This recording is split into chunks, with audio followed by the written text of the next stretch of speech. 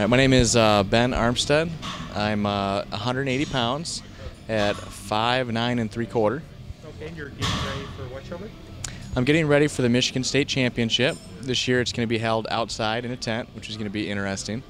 I'm competing in middleweight bodybuilding and also Class B Classic Bodybuilding. Okay, and this will be your first time doing it, because you had done Physique Yeah. in the past, right? This will be my first time actually competing in bodybuilding. I've competed in Physique in the past. Took about 2.5 years off just to work on just overall size and trying to add some thickness to my legs. And I feel like it was a very successful off season. Good job. Okay, go ahead and tell us about the workout, the stuff you did, what you liked about it. Yeah. Today's workout was more of just like a refresh at the end of the week. I've already kind of hit most everything. To be kind of like the second time going through. I started off with like a little upper chest kind of refresh, just kind of warming up my chest and also my front delts. Then I worked into some incline bench press.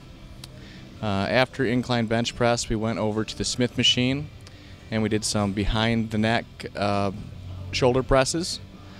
From there, I went over to some rear delts on a machine. Actually, I enjoy quite a bit. After hitting rear delts, we finished off the shoulders with some lateral raises, some single arm lateral raises. And then we moved on to just pumping up the arms. We did a couple supersets for biceps and triceps. And after we finished with that, I did a light set on abs and then finished off with a little bit of posing. Okay, now, who you work? Tell us a little bit. You're working with Scott now this year. Go ahead and tell us a little bit about him and what the experience has been like for him. Of course. Yeah, so this year was actually my first year working with a coach. I've always done my own dieting and my own shows. I was looking for a coach early January when I reached out to Scott McNally. I've been listening to his podcast for a few years now. Scott was very eager about, being my coach and really seemed like he was almost more excited about the competition than I was, which I really just enjoyed his enthusiasm and everything because I talked to a few guys and it seemed like, he was the right guy for the job. And I can definitely say that he was. Awesome. And this was your first time using a coach? Yep, absolutely. First time using a coach. Okay, so what was the experience like with dieting compared to off-season as opposed to when you're dieting for the show? Yeah, so off-season, I was kind of coming off like a bulk in the wintertime. So, obviously pushing calories pretty high. I started tapering things back down right before I started with Scott. And Scott got me dieted down actually using more carbohydrates than usual. In the past, I've done a lot more of like the ketogenic approach, but Scott taught me that using carbs, I can actually, for my body, actually accelerate my fat loss even faster. I was actually in shape faster, and I felt better and felt fuller as we were going through the prep. So you were getting carbs, it wasn't all keto? No, yeah, I was getting at least 65 to 70 carbs a day on my low days, and we did more of like a carb cycling approach, kind of coming into it, keeping fats lower. Okay. And what about cardio budget this time? Cardio right now we're starting to cut back a little bit. It was at 7 days a week at 35 minutes.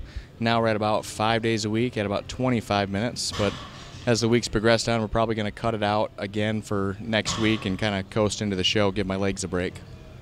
And what was the change in heart with instead of doing Physique from now, what did you decide? Well, the reason I switched from Physique over to bodybuilding was, I've been doing it for a while, and I like one thing, just the overall art of bodybuilding and kind of, what goes into that, really working on the whole package, bringing the legs in with it too, not just, showcasing my upper half. But also going to these shows, it seems like Physique, they just don't get enough time on stage where just you get more respect as a bodybuilder. You get up there, you have more time to pose, more time to show everybody what you've been working on the last 6 months. What's it like, because you do have a business, I don't know if you want to discuss your business, Okay. You're more but talk about that, prepping, plus working 40 hours a week, plus how that all fits in. Yeah, so I'm a pretty busy guy. Even during the COVID shutdown, I actually run 2 essential businesses with my family.